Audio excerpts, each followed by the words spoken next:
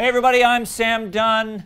It's good to be here. This is Blayne Smith. And we are here to review our and others' favorite metal albums of 2019. How you feeling about it, Blayne? You know, it was a tough year. It was a tough year to decide. A lot of great records, but didn't have that standalone. But we'll get to that in a second. Just before we get there, as always, you know, it's been a great year for you guys supporting us on Patreon. We did some cool things, and we've got some really cool things coming next year. I know you're really excited about Lockhorns. You've been like, where is it? What is it? Did you guys take all our money and run? Lockhorns is coming. It'll be coming in January. We just wanted to, you know, record more than one episode for you guys so that we could put it up and then it could keep happening regularly. And you know, all of that is really exciting, but what's more exciting is that you got a haircut. I know, right? Look at that. Look at them curls. You know, it was, you know, you gotta be ready for the new year coming at you. But anyway, enough about hair. We're here to talk about metal. And we'll get to all the other BangerTV peoples and their favorites in a moment, but we're gonna start with our own. Yeah, a bit of a weird year in metal in the sense, I mean, we had some big releases from some big bands, namely Tool, Slipknot, and then it seems like a lot of more underground, more extreme stuff in and amongst all the releases. And I think for me, it was a really tough year to pick a favorite because it just seemed like there were a lot of good metal records this year, but there was no metal record that really stood out. Like last year, Rivers of Nile for me was really a standout. You know, prior to that, I really came around on famously or infamously on Mastodon, Emperor of Sand. It ended up being my favorite record. And I think prior to that, maybe was Opeth's new record because it was exciting that Opeth was out on his own. Point is that in previous years, it's been easier for me to pick out a clear favorite. So I've got 3 records that I really liked this year, and I think just depending on how I feel when I get up in the morning, which one's my favorite. First off, I actually really liked the Whitechapel record. Yeah, Whitechapel, for me, it was a band that, you know, honestly, I hadn't really paid a lot of attention to until recently, the last couple of records, and I think The Valley is a super strong record and really dynamic and really accomplishes a lot. My other favorite, and it's barely a metal record, would have to be Opeth's new record, just simply because I think Michael Ackerfeld is one of the most talented people on the planet and continues to write really strong music, but now obviously abandon the growling vocals, abandon even a lot of heavy riffing now. But in any case, Opeth is always there for me. But I thought I'd put my my chips on my favorite album of the year would be the VLTIMAS record, Something Wicked Marches In. Kind of a surprise, because I always get really nervous about supergroup albums, but I think I said in my review, this is probably David Vincent's best vocal performance of all time, and one of the best extreme metal vocal performances in recent memory. And of course, then you've got Runa on guitar, very distinctive style, and then you can't lose with Flo Mournier on the drums. Yeah, a really strong record with a bunch of musicians that were all strong, but in their different way, and it all actually blended. It wasn't competing for your attention, competing for your sound, just really what a supergroup should be. It had its own sound, which I think, again, is hard to achieve when you've got 3 musicians that come in with such an established sound of their own. And what I like about this record is, never the biggest Cryptopsy fan. They kind of pushed it over the hill of technicality for me, but bringing it back in with a bit more mid-paced stuff, I thought was a really good feel for this group of musicians. So there you go. My favorite record was VLTIMAS. Good job, boys. Are they going to go on the road? We're still waiting. Over to you, sir. Yeah, it was a hard year, you know. I feel like every other year we've had arguments here about who gets to take what record, you know. Rivers of Nile, there was a couple of hands grabbing at it. My pick the previous year, Power Trip, there was a couple of, you know, no, I want it, no, I want it. But this year, yeah, just everybody's really kind of out there, and everybody kind of really went for something a little more underground, as you'll see, because, yeah, there wasn't really that that record that, you know, felt like a shift, a change. But that doesn't mean there wasn't a bunch of really enjoyable records. So my first award is the Ross and Rachel Will They Won't They Award, which goes to Minenfeld, The Great Adventure. It's some death metal contrasted against some World War I era propaganda. Just a really cool record, you know. And I tried to review it. I tried to include it in Metal Monthly. Things just didn't line up timeline-wise. My next one would be the Resident Evil 2 Remake Award. This year we've got the Resident Evil 2 Remake, one of my favorite video games of the year. Simultaneously a game I loved as a kid, coming back, give me those old feelings, but in a new, unique way, and that goes to Possessed, Revelations of Oblivion, you know.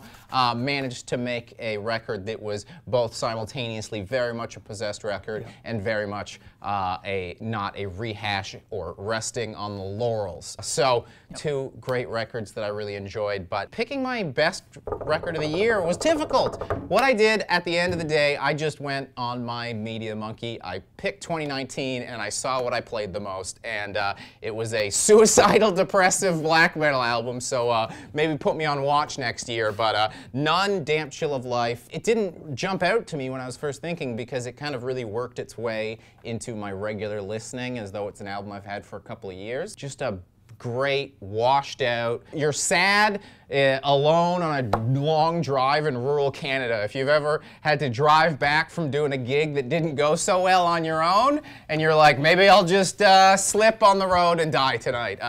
Great record to go along with that. And you know, what better for a year without anything decisive than to go with something that's a total bummer.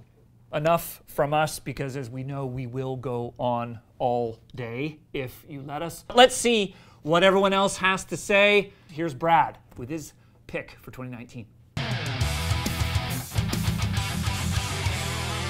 Hey, what's up? Bradley here, out on my rooftop deck. I'm freezing my ass off. I'm not even wearing any shoes, and the only reason that I'm doing it is so that I can tell you my #1 album of this year. Brand of Sacrifice dropped an album called God Hand on Unique Leader Records, and it is just awesome. The hottest sound in deathcore right now is slamming deathcore. And these guys utilize slamming elements in their deathcore sound, but they don't let it really define it. Sure, there are slams, and yes, there are gutturals, and Kyle's vocals are just like very expansive. They just go all over the place. The dude has a hell of a range. And the band takes that range and complements it with a similarly diverse music. Yes, they have slams, and yes, they have deathcore elements, death metal elements, etc. But they complement it with like this groovy nu metal undertone in songs like Charlotte and Fortress that really give them more for you to chew on. For me, Brand of Sacrifice is definitive for my 2019. I started out the year doing a massive interview for them that ended up being my first ever feature for Kerrang, and since then I've really enjoyed watching the band grow, from taking over the Billboard Heatseekers charts to slaughtering on Summer Slaughter. It's really nice to see a band based in Toronto, that's the CN Tower back there, just absolutely demolish. That all culminated when I was in their music video for The Branded as a kidnapped torture victim. But before all of that, God Hand was just an album that I loved for its fresh take on deathcore. Deathcore has had a massive year in 2019, and I truly think that Brand of Sacrifice are going to be one of the more unique bands to push the genre even further in 2020 and beyond. A very Brad release. You know, hey, what I'll say is the great thing about Banger is we have a diverse group with diverse tastes. That's some crazy, brutal death metal slam insanity that I just, you know, I'm gonna take it on me to say I don't get it. It's not them. That's it. They're doing amazing stuff. You know, Brad has fantastic taste. You know, he knows the up and coming, the weird, the unique. Undoubtedly the loudest typewriter ever on drums. That's, you know, that's a lot of drums in a very short period of time. And I like drums, but you know, I want my drums a little more human. Maybe superhuman. I'll take superhuman, but still human. Anyway, so this is how this goes. We talk about all the stuff we like and try to convince you about how it's actually the best. And then all the other reviewers do the thing, and then we kind of just take the piss. So, second up is Sarah.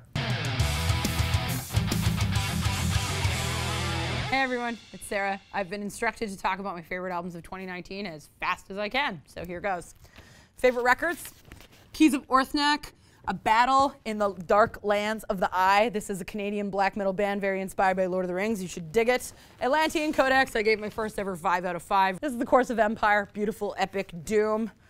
Idle Hands, Mana, putting fun back into heavy metal. Who knew you could still do that? Everybody just hates each other. Lunar Shadow, The Smokeless Fires. This is a German, beautiful, proggy, deathy, traddy, metal-y, bandy. Let's go for that. Grendel's Sister. This one is super strange. Myrtle Wreath, I highly recommend you listen to Grendel's Sister. Gonna also say Solicitor, EP, best. Dionysiac, demo, best. Marth, Sisters of Darkness, best. But the 2 best albums of 2019, without a doubt. First up, I have to talk about Iron Griffin, Curse of the Sky. This is a Finnish traditional heavy metal band. They just got a vocalist who sounds like she could direct an army into battle. It's kind of like Warlord. It's kind of like Lordian Guard, but it's incredible. And now for my #1 album of 2019, it's Mirror, Pyramid of Terror. This is a Cyprus-based traditional heavy metal band. They sound like they really love 70s era Scorpions. And the song Running from the Law, literally a Scorpions song. It's fucking amazing. Listen to this band. You can also listen to Altar of Oblivion, Departure Chandelier, the new album by Cavalier. We got heavy metal. There's lots of good shit in 2019. Look into the underground. That's where the best stuff is, I promise you. Yeah, I mean, there you go. There is proof that metal is alive and diverse. I mean, you take Brad's pick up against Sarah's pick, and it's hard to believe these bands even exist in the same music universe as each other. But I haven't checked out the Mirror record, but I'm into that. You know, I love my Dio. I love my with you know, some selection, you know, my early Nawabum. It's cool. Give it, you know, Sarah, in a classic Sarah move, somehow managed to find a band that I didn't even hear about releasing a record this year, as is very Sarah. And of course, she picked 10 albums, you know. Imagine Sophie's Choice. You can only pick 10 of your favorite children. Oh boy, this is gonna be a hard list. I think picking 10 would have been a lot easier than picking 1 this year. Yeah, but yeah, you know, this is a little bit more my speed. You know, like I always say when I pick stuff like that for Metal Monthly, if a tune sounds good to drive to, that's your litmus test. Yeah. Okay, that's Sarah. Next up will be no less mystifying. We'll all be reaching for our metal history books on this one, the inimitable Professor Popoff. Hi, Martin Popoff here. My favorite album for 2019 is the Lord Weird Slow Feg New Organon, or Organon. It's kind of a strange title, well, strange band name too. It's their first album in 5 years, first album back with Cruz del Sur Records, which is kind of a cool creative label that has a lot of this kind of music. Mike Scalzi, vocals and guitar. He's actually a philosophy prof at Diablo Valley University, so a lot of these lyrics are about philosophy and science and physics and stuff. So it's pretty cool. You know, if Gillan is the punk rock version of Deep Purple, and this band, No Means No, is the punk rock version of Rush, Slow Feg, I would say, they're the punk rock version of Iron Maiden. They're definitely very epic. There's a little bit of, you know, people compare them to Brokus Helm or Manowar, and there's a little bit of Thin Lizzy in there with the twin leads. But it's like this sort of rough, epic, very, very slightly lo-fi, punchy, aggressive frantic version of Iron Maiden, I would say. But yeah, this is just a very cool, you know, I guess you could call it sort of a brainiac metal or bookish metal kind of band, but also very retro. So yeah, top album 2019, Lord Weird Slow Feg, New Organon. Don't ever call me a slow feg. Hey, I made him laugh! Finally!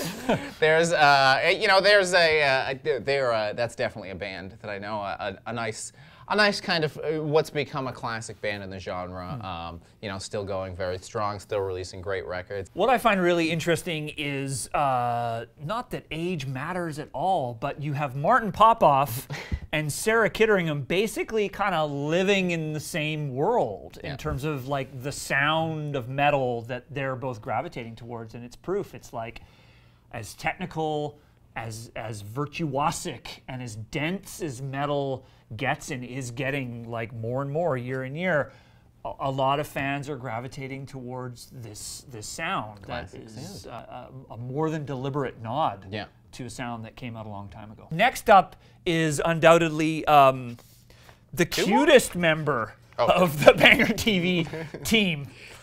And Our teen heartthrob. may out-sincere all of us, and we're all pretty fucking sincere here because we're Canadian, our man Dylan.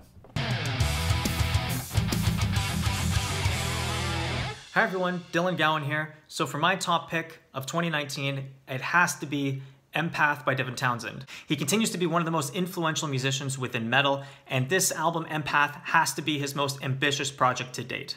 What I love about this album is how unpredictable the songwriting is throughout, especially on tracks like Genesis, Hear Me, and Borderlands. Those three tracks in particular really highlight the dynamics that is placed throughout this whole entire album. How one track can just jump from death metal to ambient to jazz, and it all flows really well. This album also includes many guest appearances by Steve Vai, Anoop Sastry, Morgan Agrin, and the list just goes on and on and on. And even Chad Kroeger is on this release, but I'll admit, he did a good job on it. So if you haven't checked out Empath by Devin Townsend, I highly recommend checking it out. Let me know what you think in the comment section below, and I'll see you guys in 2020. God bless him, Devin Townsend like literally demonstrates that metal has no bounds whatsoever. This is a night at the opera. This is a night with Mr. Bungle. This is a night with a lot of different sounds. I can't even get inside that head. I know, right? Right? Like the head that produces that is a head I will never understand. It's like when you like walk into MIT and there's just all this math on the chalkboard and you're like, look, I'm assuming you're right, but I have no idea what's going on. I'm not going to tell you you don't know what you're doing because I have no idea what you're doing. Yeah. I don't understand it, but Dylan does, and that's all that matters. Okay, last up, we've got Mr. Thrash. Yeah. Mr. Thrash himself, Daniel Dekay.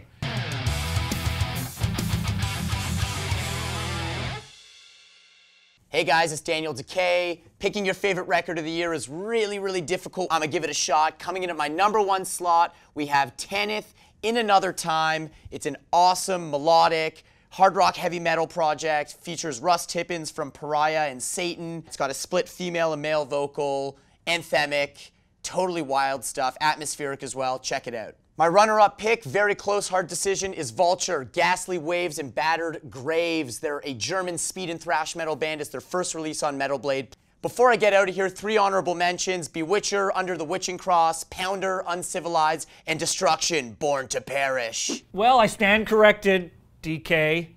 Put you in a pigeonhole there. Painted you in as Mr. Thrash, but that's a little different. Hey, did Sarah and Martin's picks and DK's picks get switched in the mail? Hey, we can go back to that joke. Yeah. Boy, yeah, just a real year for traditional heavy metal, I guess. You know, metal Fleetwood Mac there from DK. Not what I would have expected. You know, Definitely. Does that mean he's gonna find love soon? Is his heart softening?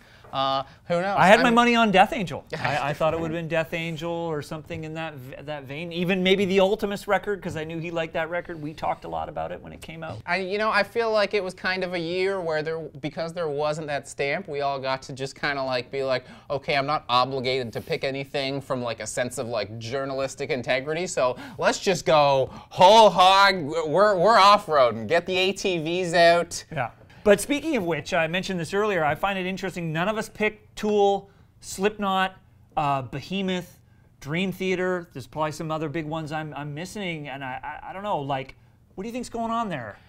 I mean, I've always felt that a lot of the times what happens is when a band gets to a certain level, they can put out great music, but the chances of that music really like resonating with you on like a daily kind of listen level kind of goes down a bit, because you know, at some point to appeal to 100,000 people versus 10,000 people, you got to get a little less specific. Well, and I think also we're all searching for something that's new. Even if it sounds old, which is really kind of interesting. Like 3 of the picks are definitely, you know, huge parts of the sound are coming from, you know, music that was made like 4 decades ago. So it's like we are looking for new ways of reinterpreting the past, and maybe that's what's resonating. But yeah, I find it interesting. But what will be exciting is when we pick our favorite records of the decade. Yes. Because I think then that's going to be a little tougher. So yeah, what better note to end it on than a segue to another video that will be out shortly as well. You know, it's the end of 2019, but it's also the end of the 20-teens. Yeah, I'm excited. I'm excited because, well, BangerTV started like 3-4 years ago, so we've never looked back any further than a year. So anyway, yeah, thanks for joining us for another year of metal on BangerTV, and for sitting through our favorite albums of the year. Another strong year from bands both big and emerging. But yeah, thanks for joining us on Overkill. See you next time.